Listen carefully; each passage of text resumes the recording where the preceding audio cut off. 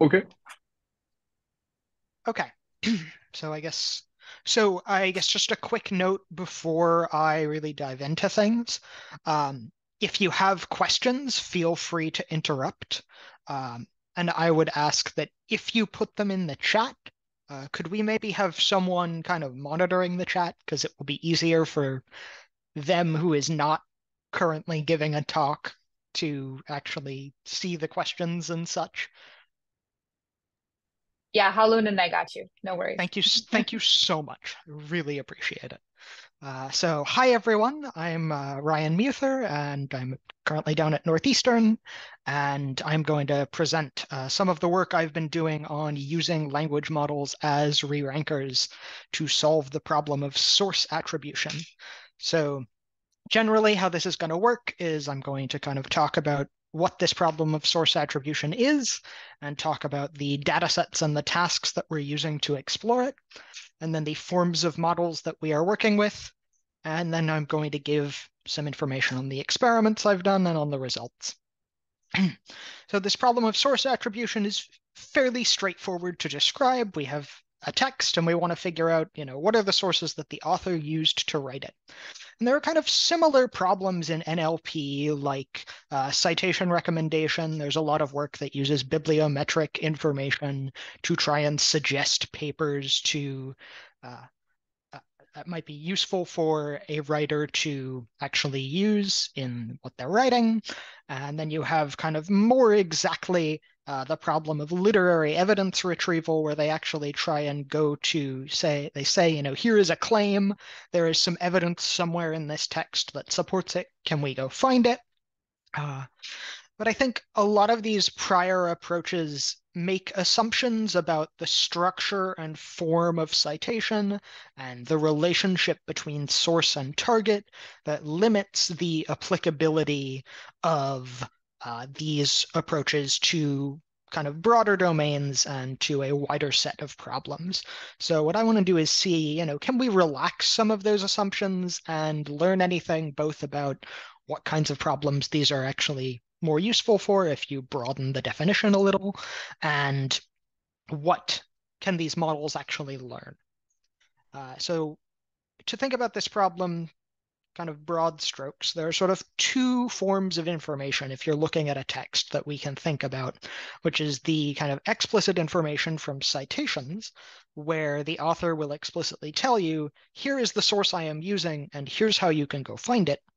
And then you have text reuse, which is where the author, either with or without attribution, has gone and taken some material from somewhere else, and you can go, hey, hang on a minute, this text here looks a lot like this text here. Maybe there's a relationship. So how do we kind of build a model that tries to mirror how a reader might use this information? And this helpfully is quite handily a sort of a one-to-one mapping to one of the forms of model we work with. So before I kind of jump into things a little bit more deeply, just some quick terminology. When I talk about the target, that's the text we're trying to find sources for, and the source is the text or texts that the target makes use of. So for our data sets here, we are going to work with two data sets. And the first is a collection of Wikipedia links between pages of Wikipedia to other pages of Wikipedia uh, as a kind of simplified form of the task. And then we're kind of going to jump to the opposite end of the complexity spectrum and work with some texts by the 15th century Egyptian historian al-Makrizi and some of the sources that he works with. And these in particular I'm looking at because they kind of represent very opposite poles on sort of the sliding scale of how complicated the relationship between the target and the source is. Whereas with Wikipedia, we're looking for, links whose text is exactly the head word of the cited page. So it's very structured, it's very regimented. And then with Makrizi, the relationships between sources and targets is a lot more fluid. Citations don't look like how a modern reader would interpret citations. A lot of times he just says the name of the author or the name of the work, and the notion of a page number doesn't really exist. And then a lot of the times he just does not do any attribution at all. It's not uncommon for him to just dive into someone else's work, and without knowing, oh, here are the things that I know he's reading, it's difficult to say where that might be coming from. So the task here for Wikipedia is that we have taken all of the possible source pages and cut them up into their component sections. And the goal is that given the citing sentence with the link that you're trying to find somehow marked, and maybe some context, some additional sentences on either side from the same section, can we retrieve a section, not necessarily the first section, but any section at all, of the correct cited page? And then we've constructed this automatically by essentially scraping, taking a dump of Wikipedia and taking links out of that automatically. And then for McCreasy, since the texts we're working with are quite long, we cut all of the texts up into 300 token chunks.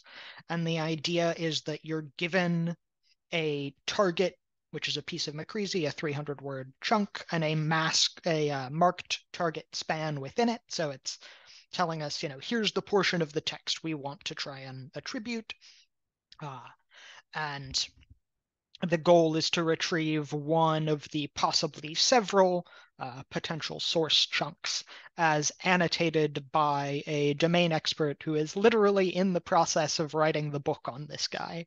And he bases his judgments on essentially an alignment, a text reuse detection algorithm that David Smith and I have worked on called PASM, aligning these two texts that we're working with, that I can give you the names of if you want, but it won't be tremendously useful here because we're not historians.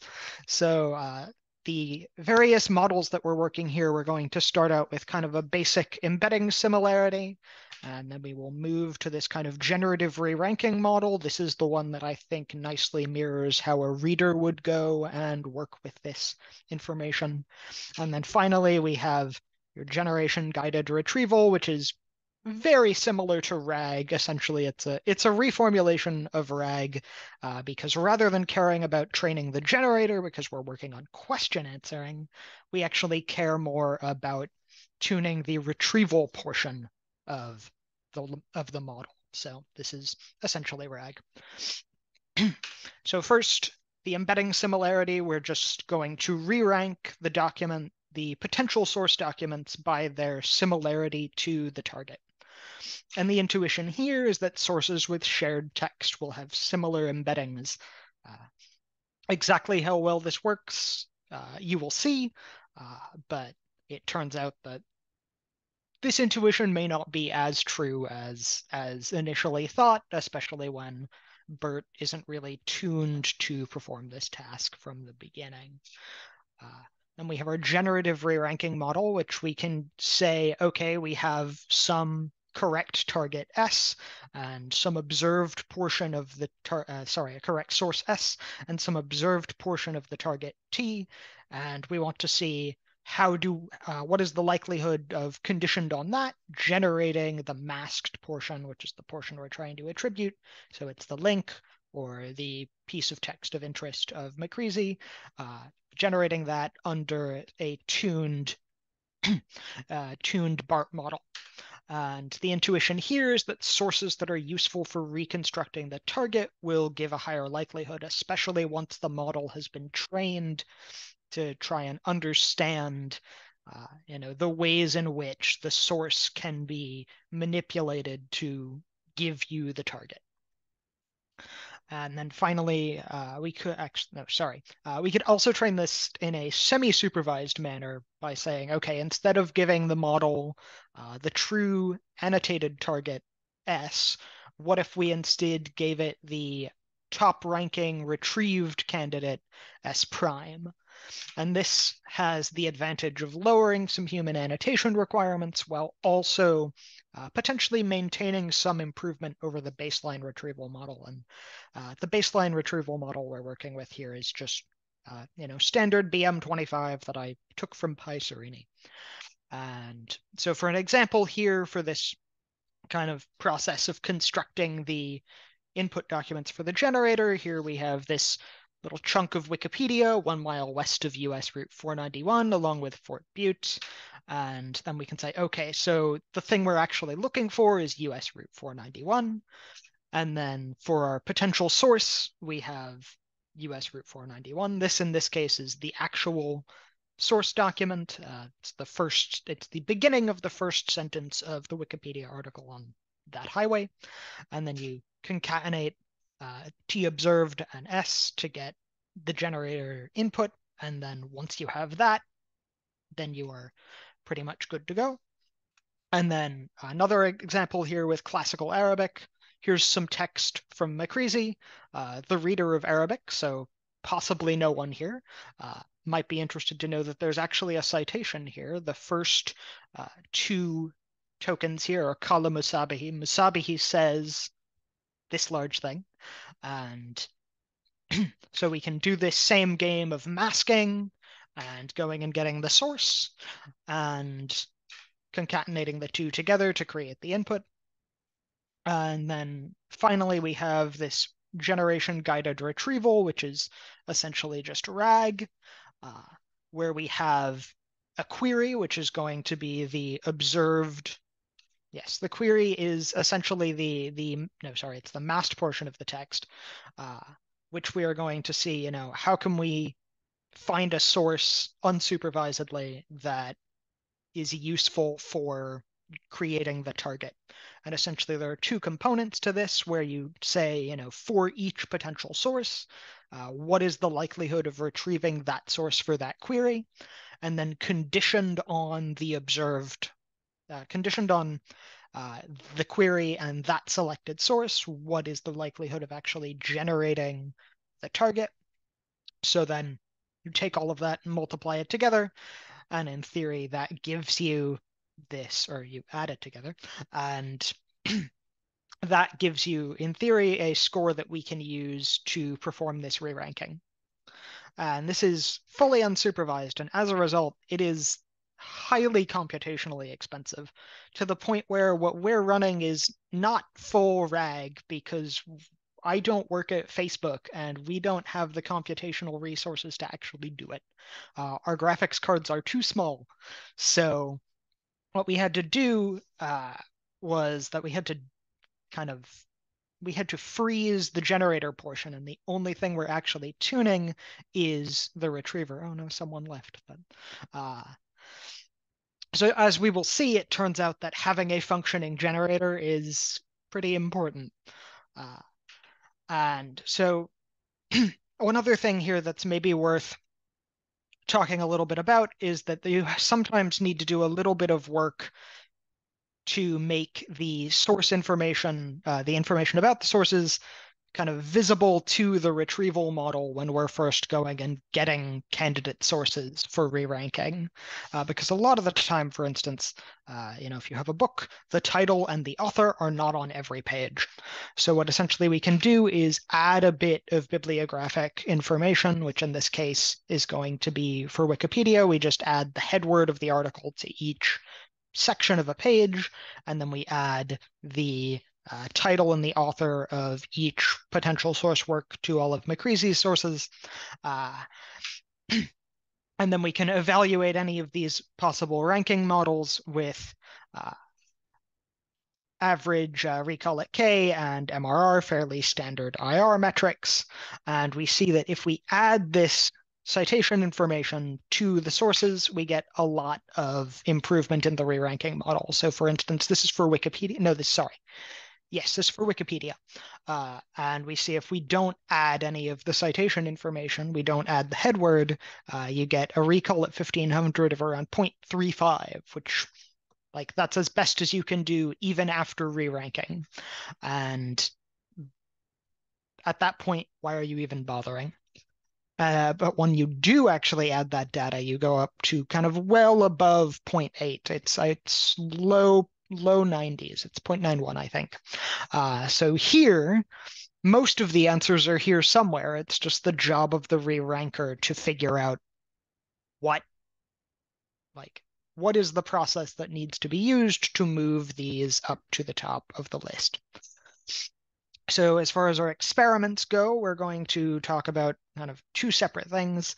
We have our retrieval experiments, which is largely what I've been hinting at so far, where we're going to say, how well can these models actually learn how to do this source attribution via re-ranking, what forms of model are good at this, and how much performance do we lose if we try some semi-supervised methods. And then we're going to look at some generation experiments. And this is particularly focused on Wikipedia because it could be that, for instance, a lot of why it's good at generating link names is that it has perhaps memorized portions of Wikipedia. Because, for instance, things like BART are probably trained on Wikipedia. So has it actually memorized the data, or is it actually learning something from this pre-training process?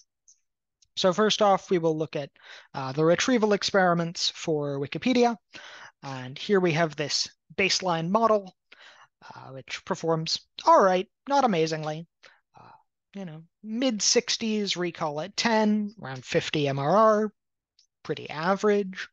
If you move to BERT, which recall isn't tuned at all, BERT on its own really cannot do this. The representations of documents that it comes up with are just not informative enough. But then if we move to a generative approach, we see that it actually is quite good at it, almost as good as one can possibly do, but not quite. But given that there are, cases where the baseline retrieval model can't find anything in the top 1500, that makes sense. But then instead, if we kind of relax the requirement for full annotation and instead we say, instead of using the exact correct source, we will use the top retrieved source, you actually keep most of the performance you gain, which seems pretty interesting that there's enough that the model can learn just from looking at this admittedly kind of meh retrieval model. Like it's definitely learning how to ignore uninformative sources. However, if we move to RAG, things are somewhat grim. As I noted, we weren't actually able to run the totality of RAG. The generator isn't being tuned. And what I think we're seeing here is that being able to fine-tune the generator when you're working with these sorts of large retrieval augmented generation models is pretty important. And now for McCreasy, we have a pretty similar story where we've got, a reasonably fine baseline model. Recall at 10 is quite good, but there's probably a lot more kind of base similarity between a source and its target because there is a fair amount of direct reuse in this data set, but there's enough for a query likelihood term frequency based model like BM25 to pick up on. And then BERT, as we see with Wikipedia, kind of similar drop in performance. And then the fully generative model also seems to perform quite well. You get a very large increase in MRR and a very slight increase in recall at 10. But with these results, it's worth bearing in mind that our test set is quite small. It's only like 19 documents, so it's maybe a little difficult to draw conclusions from, but we are going to try so anyways. And then we can also play this same game of using a semi-supervised approach to training BART. And we can see that we still keep a lot of that performance, even if we are effectively ignoring human annotation entirely and just going back to the base, like the data off of which the annotator based their annotations, and just using that, we keep a lot of the improvement over the baseline model. Then we also see, similarly to Wikipedia, being able to tune RAG's generator is quite important. Sorry, one moment. A lot of talking. And now we will move on to the generation experiments, which we're kind of using as a diagnostic to see what Wikipedia, how much of this performance and this ability to solve this task comes down to a language model's ability to perhaps complete Wikipedia articles, because it's possible that BART in its token masking pre-training was given pieces of these articles and asked to complete them. So it could be that a lot of the ability of BART to do this comes from essentially.